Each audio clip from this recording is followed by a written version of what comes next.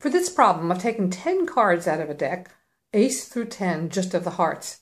And then I'm going to rearrange these cards in a special order that I'm not going to tell you about what it is right now. It'll be an order that actually will be for you to figure out.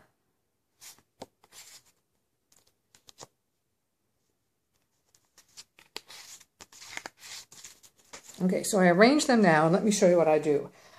Turn over the first card, it's an ace. The second card I put to the bottom. Then comes the 2, next card to the bottom.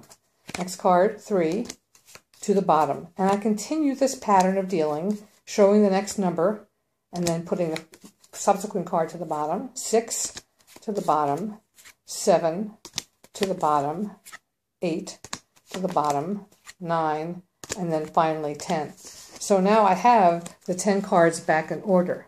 So the problem to figure out is how did I arrange the cards so this happened?